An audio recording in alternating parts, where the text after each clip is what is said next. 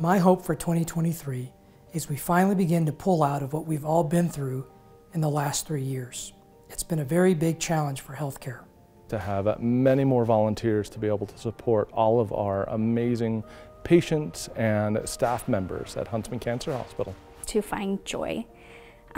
Working in a cancer center and doing the work that we do can be very heavy. So my hope is to find joy in everything that we do, work-wise and also with my children, with my family and friends. To make strides and progress in my research project here in the McMahon lab. To make as smooth of a transition as possible when it comes to opening the Kathryn F. Kirk Center. Our department will be helping maintain and clean that building, so we're going to be growing significantly during that time. So the smoother we can do that, the better off we'll be. To finish out our melanoma study as best I possibly can, and also to drink more water.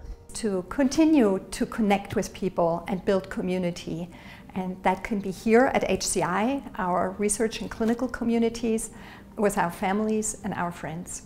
That we can continue to support our staff and providers so that we can all focus on taking care of our patients during this difficult time. To better understand how pancreatic cancer works so that we can think of effective combination strategy options for patients. My hope for 2023 is to make more people happy. To connect with more of my coworkers in person versus email or Zoom.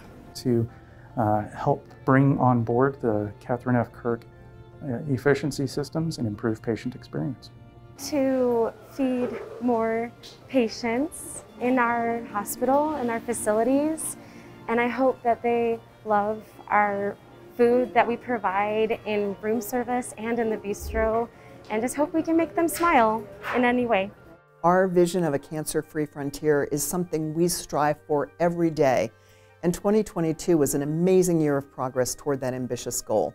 There is even more to come in 2023 as we open our new Kathryn F. Kirk Center for Comprehensive Cancer Care and Women's Cancers and continue to innovate in new approaches for cancer prevention and care. I could not be more excited about the future thanks to all of you, and I wish you all a happy and healthy 2023. Onward with gusto.